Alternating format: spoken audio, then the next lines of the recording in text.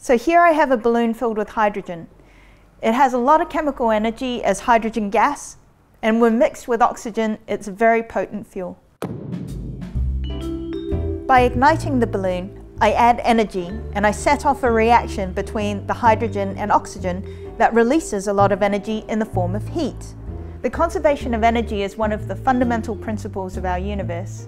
Simply put, it says that in a closed system, energy cannot be created or destroyed, it can only be transformed from one form to another.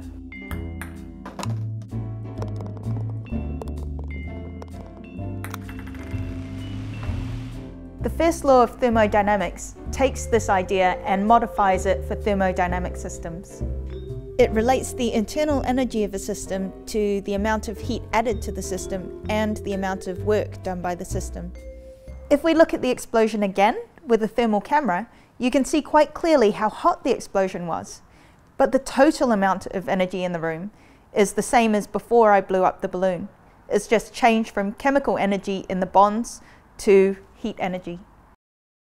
Historically, this idea of turning heat into useful work was the main driver behind the formulation of this law.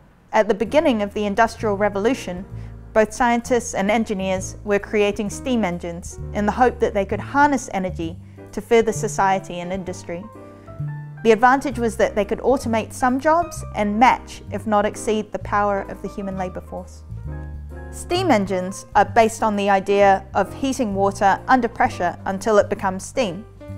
As it's heated, it expands and pushes a piston that produces mechanical work, be it moving a train or pumping liquids or any number of other functions.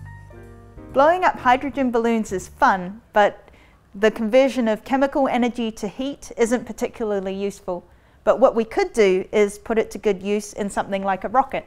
In physics, work is done when a force is applied to an object and that object then moves a distance. One of the simplest ways of making this hydrogen do work for me is to build a rocket. The hydrogen and oxygen fuel mixture is exactly the same as with the balloon, but whereas the balloon expanded outwards in all directions with the explosion, the rigid walls of the Pringles can funnels the energy in one direction. The chemical energy is then converted into heat and kinetic energy, and by moving the rocket forward, useful work is performed. Rockets are useful if you want to send someone into space, but if I want to use my hydrogen for a more terrestrial use, then I'm going to have to harness the energy in a different way,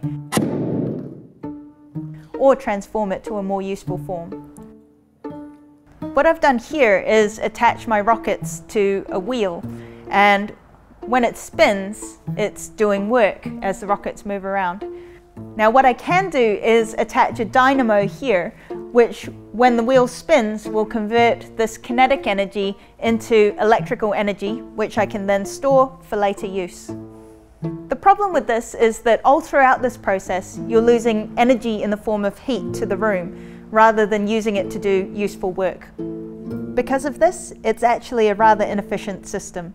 While no energy is destroyed, because it can't be, too much of it is lost into the room as heat energy.